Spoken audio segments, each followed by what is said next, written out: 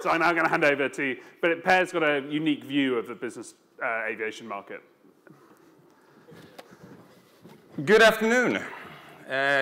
Usually say good afternoon after lunch. I recognize everyone is looking to go to lunch. What we will be covering over the next 15 minutes, and I want to make sure that there is room for questions, is our view of the business aviation industry, our perspective as one of the players and one of the partners to the industry, and the focus on why we feel that technology is what's really going to drive change and opportunity over the next decade. Avinode started. The embryo of Avinode was the very light jets in year 2000. We were at business school, and Avinode is actually my master thesis project. Our idea was to buy 100 Eclipse aircraft, build a technology platform to operate, sell, schedule, everything needed in order to run air taxi operation in Europe. Our capital need for the first business plan was sort of north of $100 million. You have to realize this is before the dot-com bubble, and everything is looking very, very positive. Our professor, of course, within 2 weeks said you can't build a business that's reliant on third-party delivering aircraft that are to come out in the next 2 to 3 years. So please start looking at something that has an immediate need. So that's what we did, and that's where Avinode came to be. So of course, I do feel I've been in the industry long enough to draw some parallels to what I hear right now about the eVTOLs. And trust me, I think innovation is exciting. With the very light jets, there were 2 manufacturers, and both of them went out of business. I mean, Cessna came out with the Mustang. We heard yesterday about some of the challenges in trying to get the hours a year really needed in order to run an air taxi operations. Luckily for eVTOLs, there is a lot of people playing in the field. And if you ever tried Blade in New York or Vroom in Mexico City or Sao Paulo, you instantly recognize that there is a huge opportunity in this space. If you get the regulations right, the aircraft designs right, if you get the costs down. And I thought it was very interesting to hear about all the perspectives from yesterday and today. The energy distribution one was an eye-opener. So let's talk about business aviation and how we see it evolved over the last couple of years, because it has accelerated. In the past, you needed to own an aircraft in order to get on it. Then came the fractionals with NetJets in the late 1990s. Early 2000, you had the jet cards that allowed you to pay $250,000 or $100,000 in advance and get the guaranteed rate, guaranteed availability. Over the last couple of years, there's been an extremely innovative period of new business models. You have the country club of the sky, where you pay a membership fee a year that gives you access to the jet card pricing, and the seat sharing. I'm based in the US, and of course, you hear a lot about seat sharing and the innovation that goes on. There are a lot of people that have tried different business models. Some have failed. Some are still going, and I think the jury's out on how viable these plans are. But it's clear that over the last 3 to 5 years, we've seen more of a change brought by business models, not new business aircraft designs. And it's technology that's powering a lot of it. We should also realize that we have a different way of how people are selling charter, floating fleets. Again, technology and distribution is powering that. Our industry, as Annie said, is a cottage industry. It's a very small industry. We have 1,300 operators and brokers that are members of the Avinode marketplace around the world, of possibly 1,400, 1,500 as a potential market. Most of them are extremely small. I can count on less than 2 hands the companies that are doing more than $100 million in brokering revenues or operates more than 30 aircraft. There is some consolidation, but it's going very, very slow. What we instead see is vertical integration. Operators are starting up brokering companies, and brokers are buying operators. So it's definitely a convergence of the two. You see Apollo bought Talon Air, Directional Aviation expanding their offering with Private Fly. Yeah, you have Exo and VistaJet as a couple of the recent examples. But this industry is extremely siloed. It's very competitive. And that mentality about sharing data and cooperation on things that are not it doesn't really exist. The strange thing is that when you talk to pilots, and I saw an email just the other day where pilots were saying, I'm going to fly into Costa Esmeralda in Nicaragua. Can anyone give me any tips? And within 5 minutes, someone says, yeah, you need to turn off your ground proximity because they haven't installed X, Y, and Z. And by the way, you should stay at the tree house because it has a nice access to the beach. So further down in the industry, there's cooperation happening, but not on a higher level. And what's that a problem? We are such a small industry that creating and accessing data that we can transact on, or that we can automate on, or that we can drive efficiency of is very hard.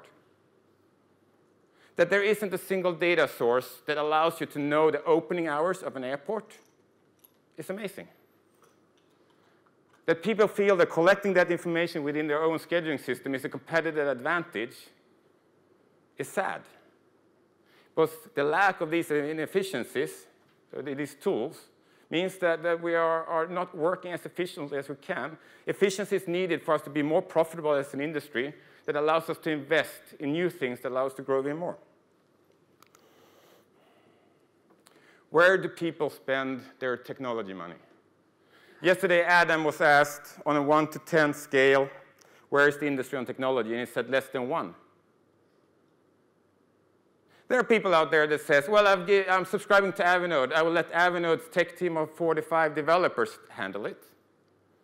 But that's not the right answer. When I talk about technology spend, I don't talk about what the cost of giving iPads to the pilots or the other IT infrastructure necessary. I'm talking about the critical system that people invest in order to schedule, operate, sell, market, and drive their businesses. And that level of appetite of investment is very low. So the challenge is, if you're not spending money, how do we expand the industry? I don't say that everyone needs to have a tech team, but from 1,300 members, the number of CTOs or CIOs that we interacted on a semi-regular basis is less than 20. Without a CIO or CTO within the companies, the whole technology perspective is lost. And I'm not saying you should all sell online, being an operator or broker, but technology in your service delivery is key to drive efficiencies, to drive growth. We need to have more of a collaborative environment. Collaboration means I win, you win. It's not I win, you lose. It needs to be collaboration that's focused on innovation, not just copying the same thing, fighting for the same revenue piece.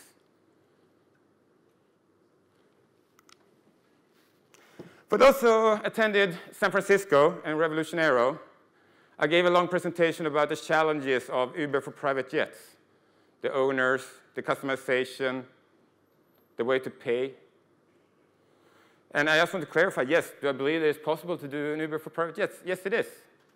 And what I mean is that when the consumer clicks book, that it actually at the end of the day gets scheduled in the operator's scheduling system, not the running behind the scenes, trying to appear like you booked online. Of course, it's going to be for the simple trips, because I agree with Patrick from Lea that, or London Luxavation, sorry, that the human interaction is incredibly important. But it's not technology that's just going to drive these efficiencies.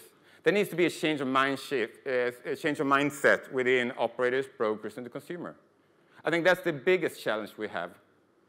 It can't be that when I call an operator 5 times and talk to 5 different people, I get 5 different quotes for the same itinerary the same day.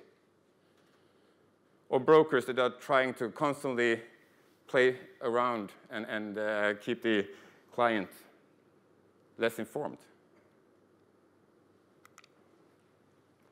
The Avinode network, the power does not just sit in the technology.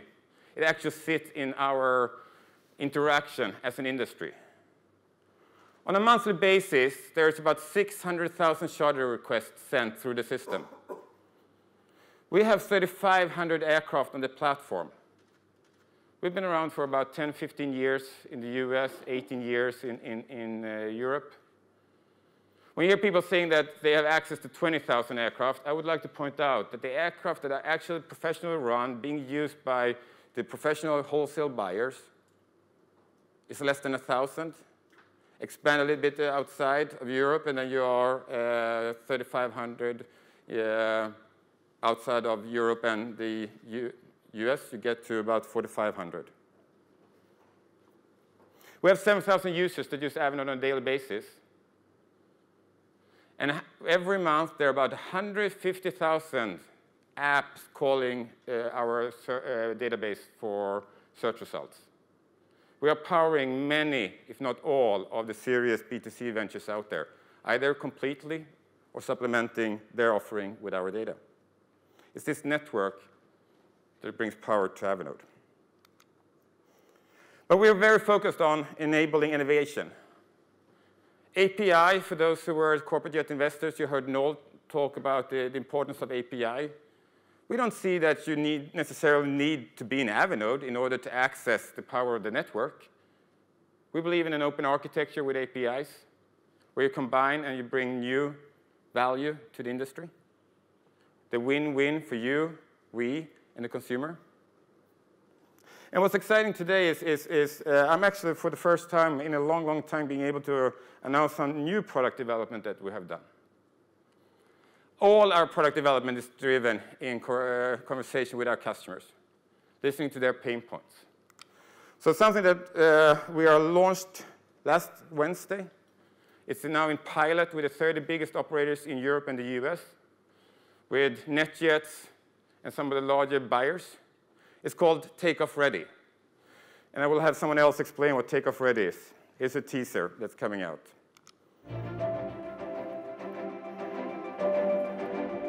Hello, Per Marthinsson with Avinode here. We are visiting with Embraer in Melbourne, Florida, getting ready for shooting our Takeoff Ready promotion video. For those who don't know what Takeoff Ready is, it's the Amazon Prime, but for air charter. Really making it so much easier to find an available aircraft with crew assigned and the owner isn't flying. So, looking forward for you to try out our Takeoff Ready product. Stay tuned for more. So why I'm excited about Takeoff Ready and the analogy with Amazon Prime, it's really because it tackles three main problems that the industry faces today. Owners not letting the operators know when they are flying and not flying. There's pilot shortages. Even if the aircraft is sitting fully functional, the owner isn't flying, is there really pilot assigned? And then, of course, the aircraft being out of maintenance and fully functional. So Takeoff Ready is focused on trips that are to depart in the next 96 hours. And more than 40% of all the searches in Avinode are for trips in this time frame. Takeoff Ready is really our first major step to get to the booking. Avinode's founding vision was that it should be as easy to book a private jet as commercial airline ticket. And we've been going at it now for 15 plus years. But this is where we start saying that we are taking a big step forward, decoupling how operators are actually scheduling the fleet versus how they want to sell, so that we get closer to that one-step booking. But it's not easy. Avinode Group consists today of Avinode, Revolution.Aero, the fleet operation software, and Paynode. Paynode is our PayPal, but for business aviation, that we launched about 2 years ago. The challenge of this industry, you heard it yesterday in one of the panels, it's low volume. It's about 500,000 to 600,000 flights a year worldwide. High amount for each transaction, average 22,600, with 30 to 40% of the transactions happening within the next 72 hours, and usually with 3 parties. Payment is blocking efficiencies, preventing people from doing business, flying trips they really want to have. So we are very much involved in the payment space. It hasn't been easy. It's fintech, it's technology coming together. But we believe that at the end, it will bring huge value to the industry. Me talking about technology is not enough. This isn't the Per Marthinsson show. Technology is not the Avinode show. It's really the responsibility of the entire industry. Because if we are not investing together, if we're not moving together, we are too fragmented to go at it alone. So our challenge is really back to everyone who's part of the network, who wants to be part of the network, to access our APIs, to get in the collaborative spirit, so that we are really unlocking the true potential of business aviation. And with that, I would like to open up for any questions that anyone might have.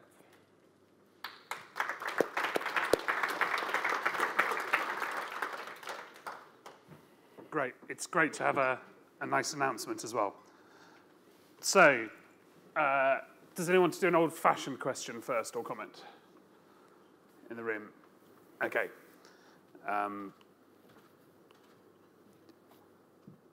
There's a lot of questions asking you about collaboration.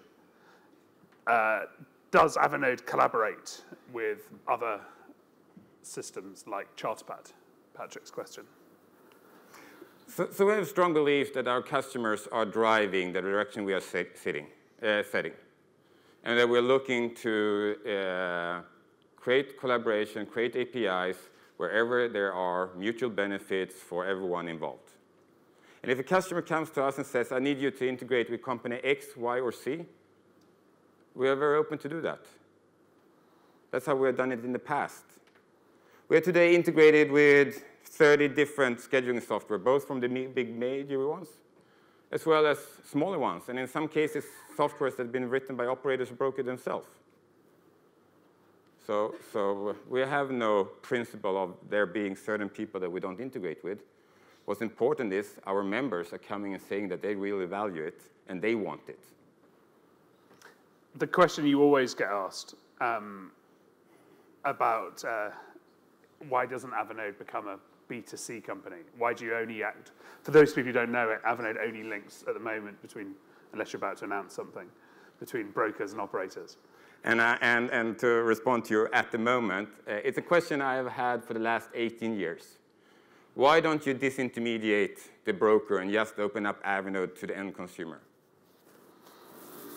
In those cases, people don't understand the value that the broker brings to the equation. Representing the client, curating the Avinode search result, figuring out what to really is the best option. We also have to be pretty arrogant to believe that we, as a technology company, can all of a sudden compete with the best brokers in the world, in the entire market. So we know what our niche is. It's aviation, it's technology, and it's supporting our network. Takeoff Ready is to really drive the wholesale industry forward. Yes, it will enable everyone who uses our APIs to drive the B2C to offer an even better product. Takeoff Ready is the first step to get to guaranteed availability that you can transact. But we're doing this to power the B2B environment. Any more old school questions? Okay, so are you including final charter pricing in Takeoff Ready? Is that how it works if I'm booking 96 hours in advance? So there are two parts, or a couple of parts that need to come back in order to transact online, or in a marketplace like Avinode, or on Amazon for that matter. You need to be able to describe the product, and in our case, the search result that you see in Avinode is the product, and it's unique every time you search because everything in the background changes, availability, itineraries, pricing, etc. Takeoff Ready is really focused on availability. Is the aircraft there and available? In a parallel channel of work, we are looking at pricing. How do we better support people to really price the way they want to sell, not how they are scheduled to operate? This has to do about floating fleets, minimum usage. We just released a new search engine, a lot of stuff in order to get the price more accurate. We'll start showing how reliable pricing is in Avinode. As someone using the system, you would like to know is this price reliable, or how often is it coming down higher or lower? So we are working so that you will have available and priced, which means that you can transact, and then add-on pay node so that you can book. Great. Okay. Final question. Takeoff Ready still requires operators to input correct data. What's changed? Nothing has changed. It's actually us assuming that operators need to be involved. The information today, because you could go at it and say, how do we extract takeoff ready information? Well, we take the pilot schedule and analyze it. We take the maintenance schedule. We try and get in the head of the owners, et cetera, and pull all those data sources together, throw a big algorithm at it, and out we'll get perfect availability. That's not what we're doing, because I don't believe it can be done that way. Instead, we have 600,000 charter requests that goes through the system every month. That's 20,000 a day. 40% of those are for trips in the next 96 hours.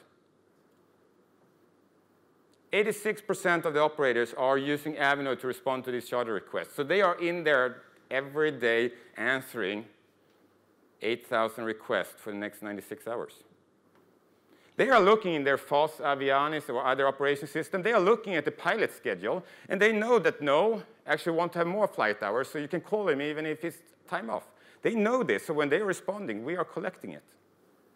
So rather than going at this as a technology, computer, algorithm, we are using the network, the traffic, the interaction with our user to curate and create what we view to be unique content. So that's our take of it. So yes, we're extremely reliable on the operator, but we are definitely incentivizing them to stand out from the rest by showing when the aircraft is really available. I have one operator who loves it because he has an owner who would like to have more hours. But he doesn't know how to promote those short time frames. Because the owner will say, yeah, on Wednesday I'm not using the aircraft. This will now change the dynamics so they could really tell the owners, we now have a way for standout in the entire charter market if your aircraft is really available. So we instead of trying to brute force with technology, we're actually turning it around and asking our users to participate. Great. Thanks very much, Per.